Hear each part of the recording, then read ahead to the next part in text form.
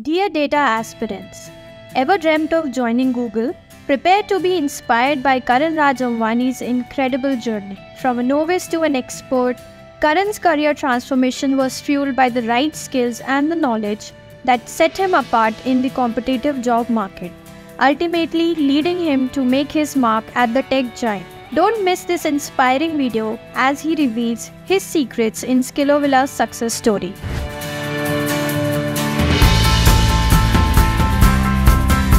Hey, hi Karan. Hi, how are you? I'm good. How are you?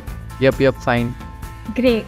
So Karan, first of all, thank you so much for doing this interview call with us. I mean, it's gonna be definitely an inspiring discussion for a lot of people out there who are going to watch this interview, because there are a lot of people who are, confused about their career. There's no roadmap to it. So I'm sure your journey is going to help them out in understanding if they want to, pursue data analyst as a career or data scientist as a career. So, before we deep dive into your online journey with SkilloVilla, let's get to know about you first.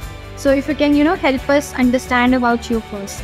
Okay, so I did my graduation in mechanical engineering from Jaipur JCRC University. After that, I started, doing my job. My first job was in sales operations, and I used to look after a lot of Excel sheets and presentations and everything, and communication with clients, existing clients, new clients. After that, I got selected with Cognizant. I got enrolled with Cognizant as a digital marketeer, and I used to run Google ads for multiple clients of Cognizant. And I was always interested in analytics and wanted to shift my career towards that only. And after Cognizant, I joined my last organization, that's Insight Incorporation. There I got a chance to move my career towards that.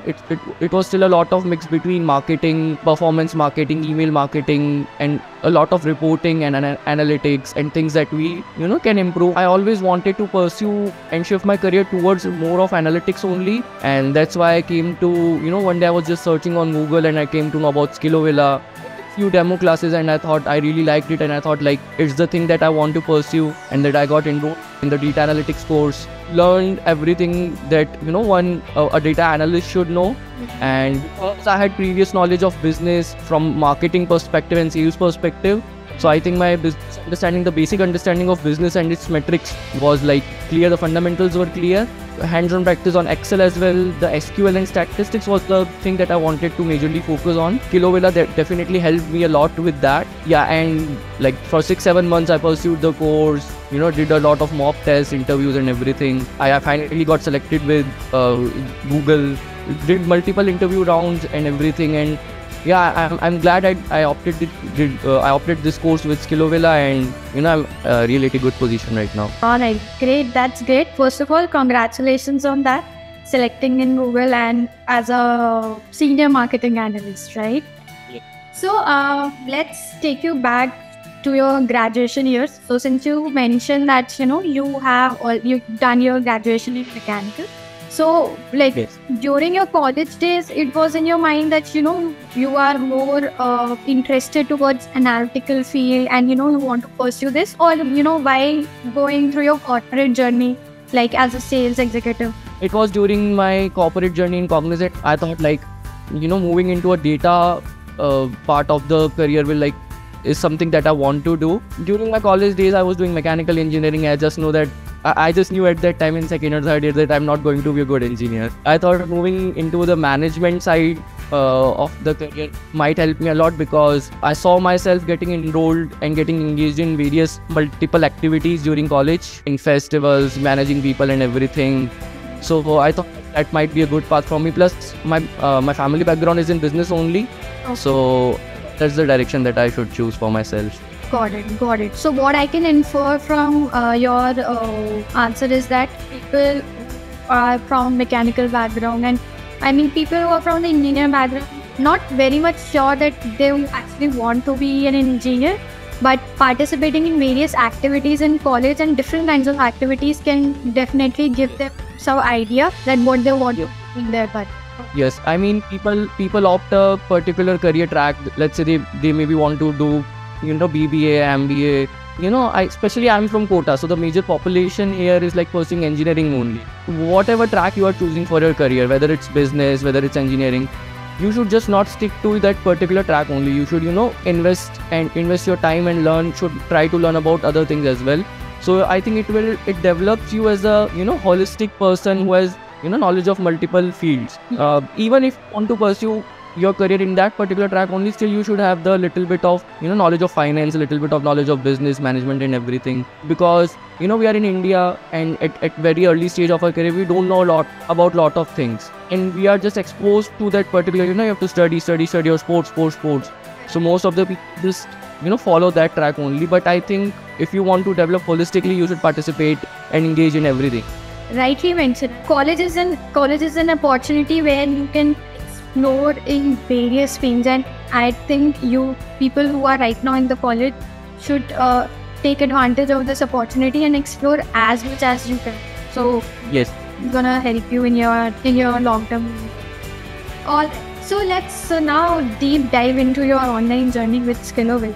So before going further, I would like to understand how was your learning experience with SkilloVilla so far, and was there a specific feature that you liked the most in the curriculum? I didn't wanted to take a break from my career. In fact, before joining the course at SkilloVilla, I did MBA as well in ITSM, because it was a holistic course from Nasemunji, and it involved data analytics and business analytics part as well. But that was more from a management point of view, not from the execution point of view or from the tools and techniques point of view. So I thought I should definitely opt for a certification course after that. After I got enrolled in SkilloVilla, I really liked the their course structure. It was like very well defined, all the milestones, all the activities, all the assignments. I know it was not an easy task. It is not going to be an easy task for anyone, especially if you are doing a job as well, a full-time job. A lot of people give up at that time and don't complete their assignments on time, don't follow the milestones and everything. But I mean, just for 6 and 8 months, if you can really focus and give your 100%, alongside with your job. So I think that will, help you a lot in pushing your career. That's one of the things that I learned during this track, like maintaining a job as well as doing a curriculum, a course that is totally new for you. Because like SQL, I think I was like pretty above average at learning SQL and grasping things, and statistics also, because like I'm from an engineering background and I have that thing. But still you still need to put a lot of efforts in that. And I noticed like my colleagues, they lost track and they couldn't focus on one thing. But I think you should just like put your effort at the time. If you have really thought this through and you want to do it, then I think consistency is the key to success that we say. You definitely have to be consistent in what you are doing, and if you are genuinely serious about your career, if you've enrolled for the course and you genuinely want to be a data analyst or data scientist for that matter, you need to put in your efforts. It's both the sides. We here can help you out with the help of doubt resolving sessions, helping you connecting with the industry mentors who can give you the practical knowledge of what you are already learning theoretically. All the resources that you need in terms of upskilling yourself will be provided. But from students' perspective, all we need is just the efforts and do your assignments and everything on time. And it doesn't take more than 1 hour to 2 hours, right? If you consider consistently giving 1 to 2 hours on your assignments and everything, you are good to go. Yes, definitely. All right. So since you mentioned about the doubt sessions and everything, you had live class with the industry experts on weekends as well. So was there any specific live class with the industry experts you remember was of you, like you genuinely like that particular class, or if you remember the mentor? Actually, I liked all of them, to be honest. Like live classes with Deepak Kharol were especially like helped me a lot in understanding the business point of view, and get to know about things that I really didn't know, like how to do funnel analysis and everything. And I think Saurabh Kanungo classes were also like quite informative. Yeah, from the top of my mind, I think live classes did help a lot in clearing all my doubts and gaining a bigger business perspective more than that new. Understood. All right. So I mean, I believe those classes must be very knowledgeable as well, along with the Yes. practicality situation. So great. So can you also throw some light on your placement journey with SkilloVilla? How was it for you? And what was the process that you gone through in the journey? Okay, so placement journey, I will say first there were some mock interviews, and I had to do a lot of revision because you cannot remember what you learned 6 months ago if you are out of practice and everything. So first I revised all of things, especially like I guess once or twice, and I was giving interviews. So after the mock interview, because I was in a rush as well, because I wanted to move my career as fast as possible, because I was like putting efforts not just from last 1 year but 2 years before that as well, when I started doing my MBA. I started applying through Naukri as well and through various portals, but the mock interview helped me a lot in clearing those. Okay. Yeah, so the agenda of mock interviews is that only to help you prepare better for your actual interview rounds, so that you can have an idea what sort of questions are going to be there in your interviews, how you have to react to the answers and everything. It's not only the technical aspect of it, but also your communication matters a lot. How you're answering, like how good are you with pronunciation of some specific words and all those things. So the mock interviews is definitely help you in that particular. The other thing is like you do get out of practice of giving interviews, right? When you are doing a particular from a long time. That's true. Very true. Right. So Karan, since you mentioned that you yourself was a working professional while pursuing the course, so I'm sure there must be times when you did not get time to complete your assignments and everything, or let's say you have some doubt or query that wants to be resolved in that particular time. So did you get that kind of support from the team in doubt resolving queries on such sessions?